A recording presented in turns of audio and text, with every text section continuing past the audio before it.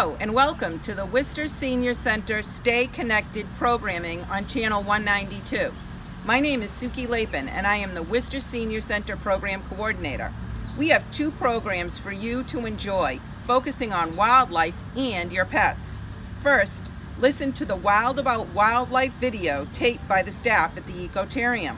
Many of the animals living on the Ecotarium grounds are not releasable due to illness, injury, human socialization, or other issues. All animals are housed in enclosures that have been specially designed to meet the natural needs of the species as well as to accommodate any physical limitations of the individual animal. All animal residents receive regular checkups from their vets and daily interaction with their caretakers.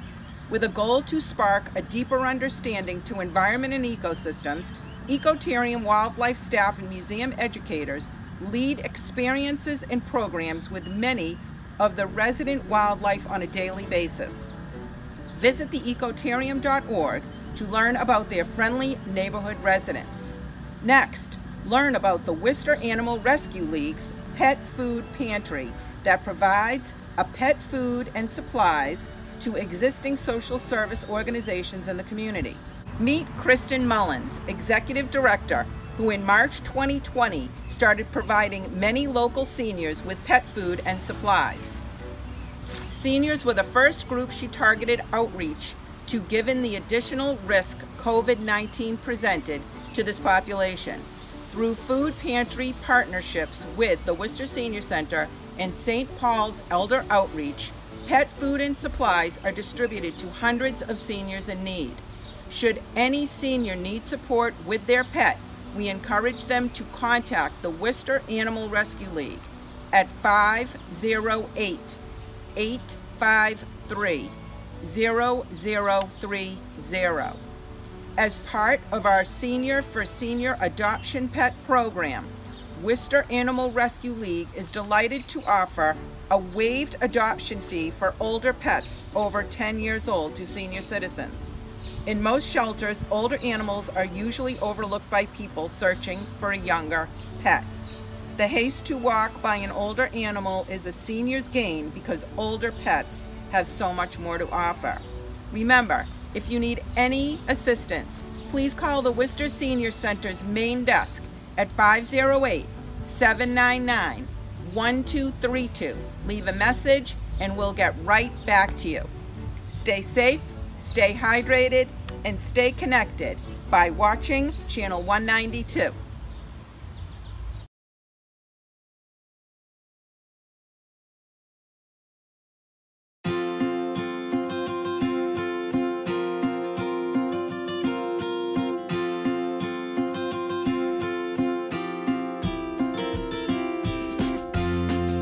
Welcome to our mountain lion habitat.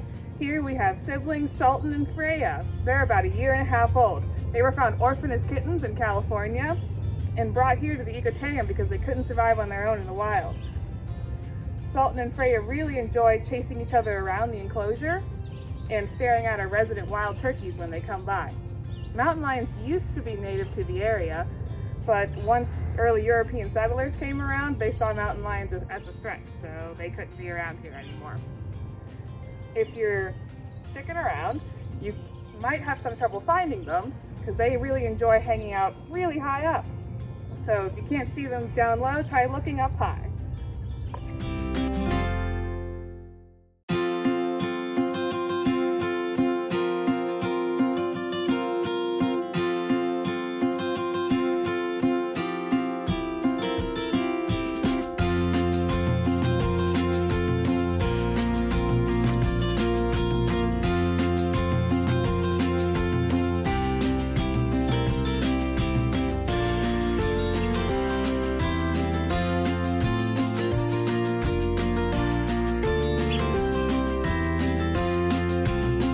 Welcome to the Ecotarium.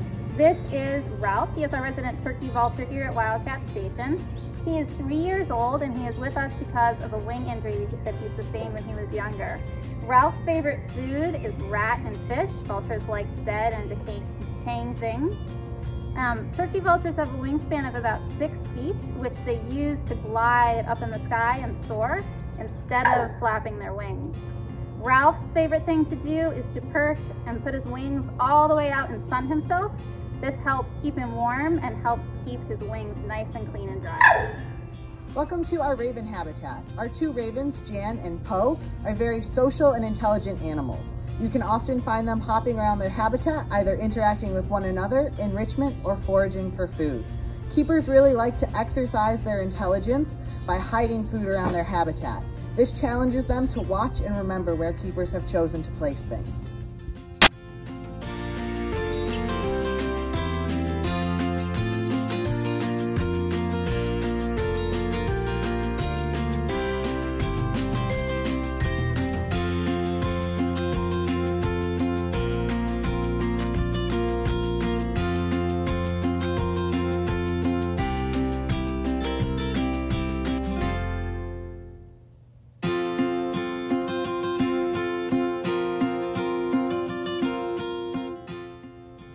Welcome to our red fox habitat.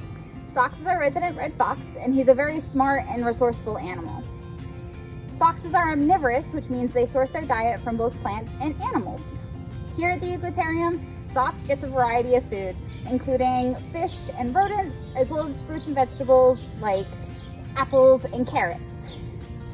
In their native habitat, foxes will be foraging for their food. So keepers use special enrichment items like foxes and wobble feeders to keep Fox active and his skills sharp.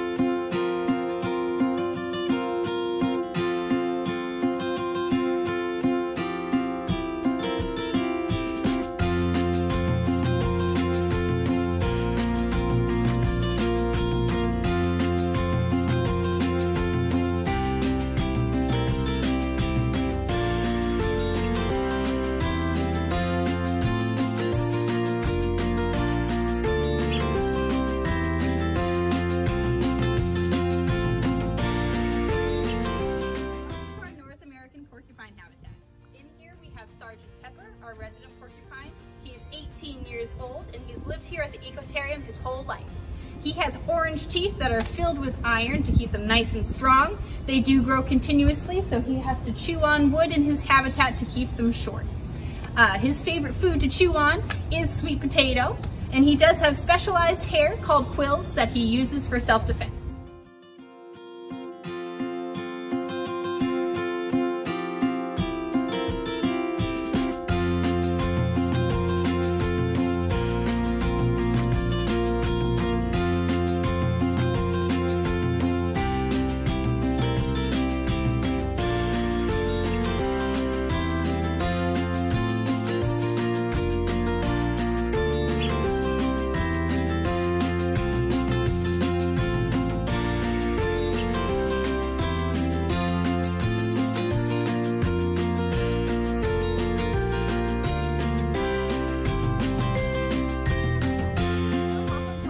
Screech owl habitat. In this exhibit we have one screech owl. His name is Marvin, and a lot of people have some difficulty finding him, which makes sense. These screech owls blend in very well to their surroundings. He most often spends his time up in this house in the left corner, so if you are looking around and you don't see him, definitely just peek in. They do a very good job standing still and just kind of looking like tree bark. So here at our screech owl habitat, we have some new additions. They are not new to the ecotarium, but they are new to this exhibit. So we actually have opened up our skunk habitat to the outside. They now share their habitat with Marvin, our screech owl. We have two skunks here at the ecotarium. Their names are Misty and Stormy. Stormy is our standard black and white skunk, and Misty is what is called apricot coloring. So she is a white skunk. If you're looking for them outside, they're most often going to be in their logs sleeping.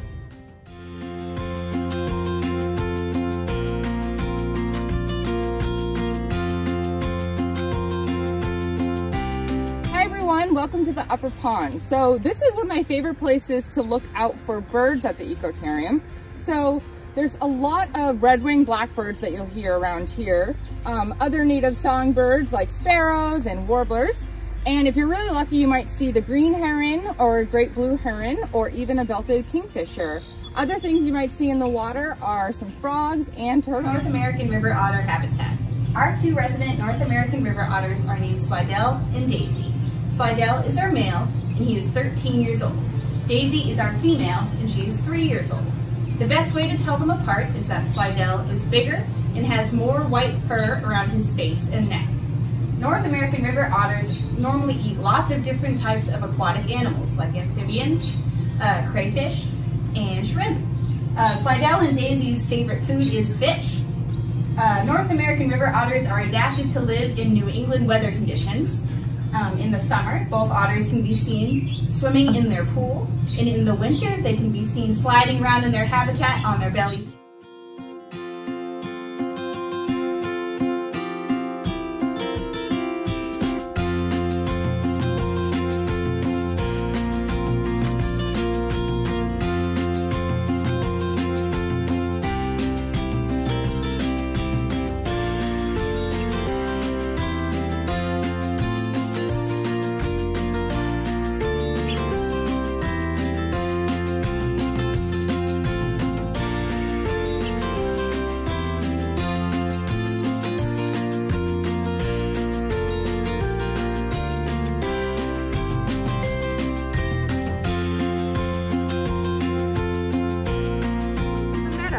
So the meadow's a great place to stand and observe some native flora and fauna.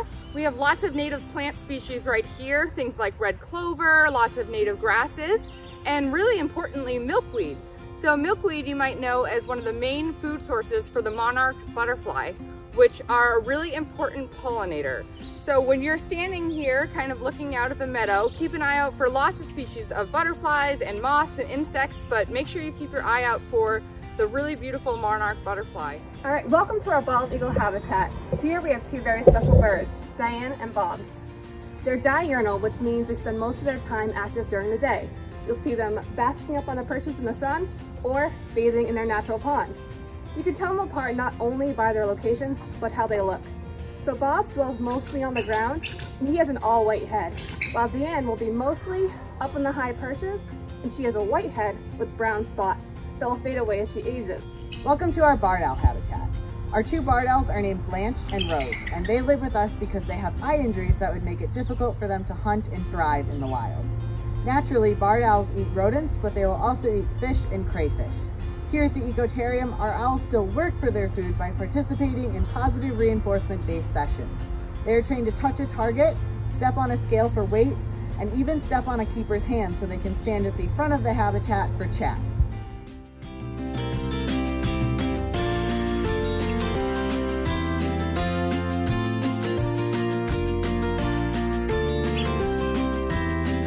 Welcome to our lower pond area. Here you will find lots of different types of critters. We've got amphibians such as frogs here. We also have lots of different fish species such as white suckers, pumpkin seeds, creek chub. And we also have a resident snapping turtle who lives in here, and every spring she will come up by an area of Lower Wildcat Station to lay her eggs. So keep an eye out for her as well.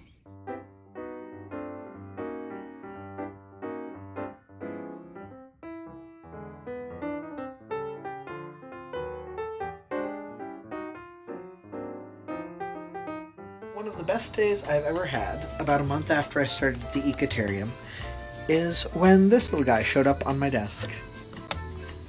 I was given a random huge box of skulls. I couldn't have been happier.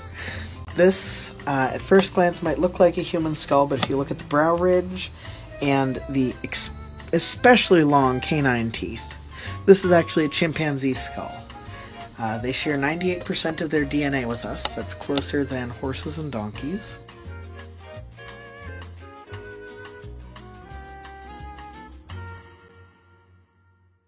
This is the skull of an albatross.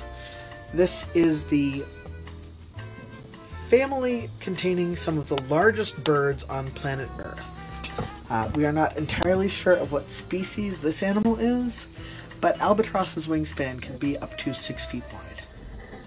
These are fossil crinoid stems. I'm not sure if you can see the iridescence, but these are the stems of a prehistoric animal related to a jellyfish, but instead of floating free like jellyfish do, it grew on stems at the bottom of the ocean. This object is a dolphin jaw. One of the things on it that's unusual is that it has this scrimshaw carving of a ship. A friend of mine who is very interested in the age of sail says that this is an American ship, which you can tell by the massiveness of the timbers, and that it was after the Napoleonic era, which you can tell by the set of the sails. This is a very well-observed portrait of a boat. This is probably an engraving of the boat that the person who was carving this was sailing on at that time, and any of his crewmates would probably be able to recognize this as a specific ship. Canids are my favorites. Dogs, wolves, foxes, and all of their kin. I love them. This is the skull of a gray wolf, Canis lupus.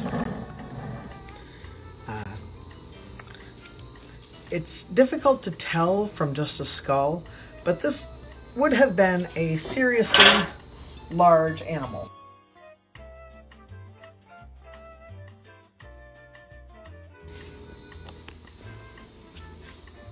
This, meanwhile, is the skull of a red fox, similar to Socks, who we have here on the grounds, although apparently this skull was collected in 1955. This is the skull of a domestic dog. This is a mounted specimen of a domestic dog, again, also from sometime in the 1950s. You can tell the difference between a wolf skull and a dog skull, and indeed the skull of any other canid, because dogs are mutants. Humanity has shaped dogs to meet our needs over the millennia that we've been together. Dogs have much shorter muzzles, relatively speaking, than wolves. They have taller foreheads. Their foreheads are more upright, and their eyes are larger in relation to their faces. This is because humans have selected dogs for something called neoteny, or similarity to babies. People like things that look like babies. We like dogs with sweet faces and short noses and big eyes. Dogs, in relation to wolves, dogs actually have 2 more sets of eyebrow muscles that enable them to pull the puppy dog face expression that we all know so well. Humans do a lot of communication with our eyes, and dogs have followed along with us in that so that they can more effectively beg for treats. With Easter coming up, for those of you who are interested in keeping your beautifully dyed Easter eggs all year long, it is possible to drain the contents out of an egg by drilling a small hole in the top and a rather larger hole in the bottom. This egg has been made so it will look nice on display. If you want, you can do the holes right absolutely at the apex and absolutely at the bottom. You drill a hole, you push a pin or a chopstick or some other long, thin thing in through the egg, sort of scramble it around in there to break up the yolk, and then you blow just as hard as you can. Your eardrums will pop, and a whole bunch of egg goo will come out of the larger lower hole. And then you can keep your decorated egg forever. Be prepared to crack some eggs while that. This is a tun shell, T-U-N, meaning large barrel. It is really large for its species, but it's not quite museum quality because it has a broken spire. The broken point removes some of the information that could be provided about the animal's early years when it was very small. But it does let me grab onto it like a trumpet and go, This is the upper and lower jaw of a walrus that the tusks have fallen out of. These tusks would be mounted in here like this while the animal was alive. What just entertains me endlessly about walruses, in addition to their tiny little eyes, is the fact that their noses are almost solid bone. I would have thought their noses to be squishy, cartilaginous, you know, kind of soft like a dog's nose. But no, their noses are solid bone. What is this? What is this? In the Ecotarium's 200-year history, we have unfortunately collected a lot of things that are not labeled. It drives me wild, since it is my professional duty to make sure that we label all the things. Given, however, the presence of a little clamshell and the terrible smell, I believe that this is a chunk of marsh grass or possibly seagrass. So another collection that we're working on at present at the Ecotarium is our historical technology collection. Our intern Alham Alkuheli is working on taking down information on the microscopes. We've had these microscopes just forever. The Ecotarium has existed for almost 200 years now, and this microscope has a repair ticket from 1954. It looks to me to have been even older than that. But these are all just tools that we've used at the Ecotarium, the Worcester Natural History Society, and we've had them around so long that they've become historic technology. So now we are working on cataloging them, categorizing them, figuring out where they came from, how old they actually are.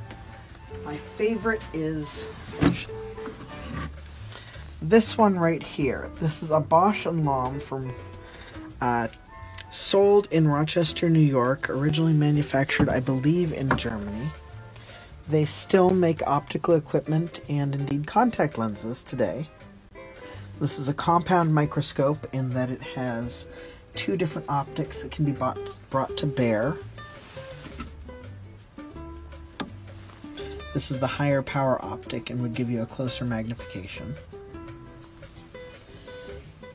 I'm looking forward to learning what Alham finds out about the development of microscopes. They started out as simple hand lenses, magnifying glasses, then two magnifying glasses held one over the other, and then all of this apparatus in between to ensure precise and reproducible results when looking at something under, say, 100 power magnification versus 200 power magnification. Lately there has been a lot of interest in how birds can reflect the effects of climate change.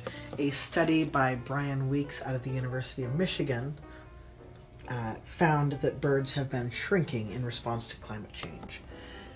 Weeks was working with birds from a field museum at Chicago, but because the Ecotarium has existed in one form or another since 1825, our specimens are maybe somewhat older than those found in the field museum. So one of my interns, Sarah Ismail, has been making a project of really pushing to get the last of our ornithology collection online, and has been categorizing these woodpeckers, red-headed woodpeckers, for comparison to Weeks' data.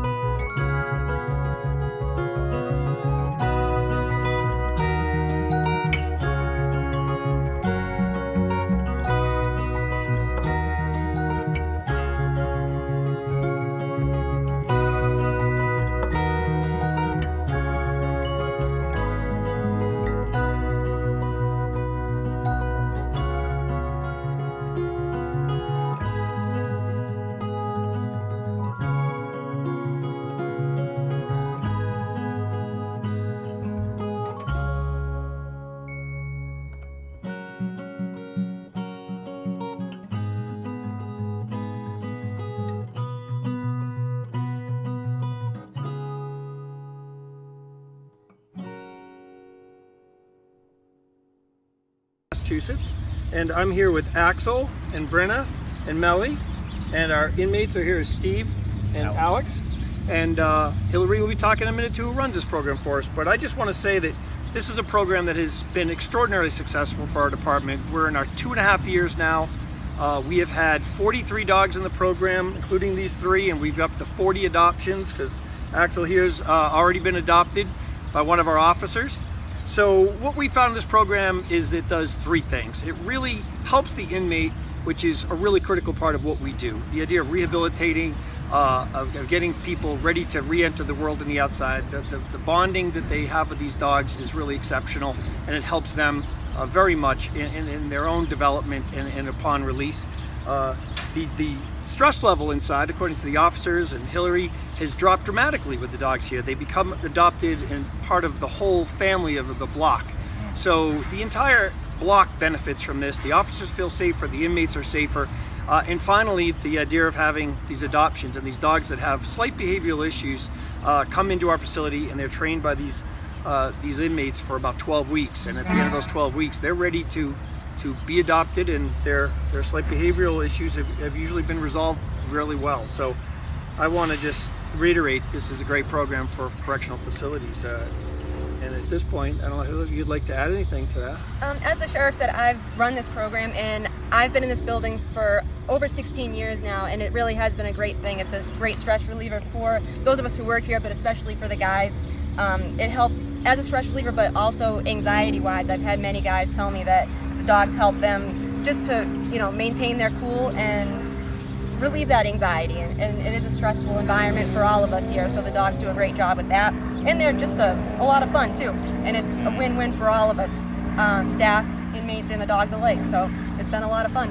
Hillary, one thing, where did you, I know the answer, but I wanted you to explain, where did we get the partnership for this program to get the dogs? Second Chance Animal Shelter, and they've been wonderful. They've been a great partner to us, and really I couldn't thank them enough for all that they've done for us. Yeah, they've been great. And Steve, would you like to add anything? Yeah, my name's Steve. I've been involved in this program for about 3 months now.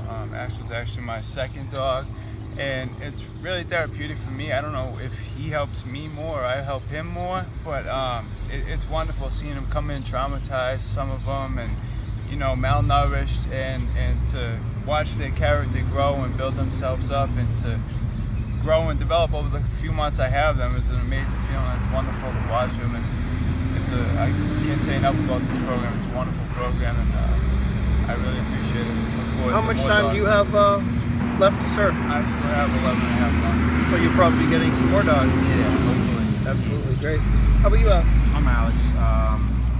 I've been in the program for a little over a week. Just become Melanie's primary, so we're growing a bond right now. I really enjoy the program.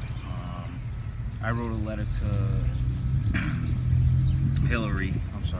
I wrote a letter to Hillary, and I asked her to be a part of the program because I wanted some level of giving back.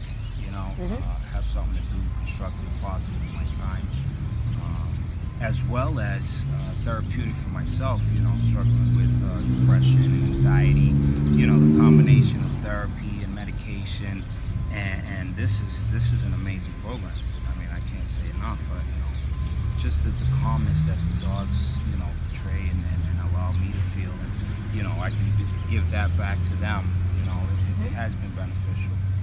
Yeah. I really appreciate it. Well, I thank you all. I mean, this is a program that we believe in, we're committed to, and I think you've just heard some testimonials to the fact that everyone should have a program like this if it's possible, because it works and it helps everybody. Thank you.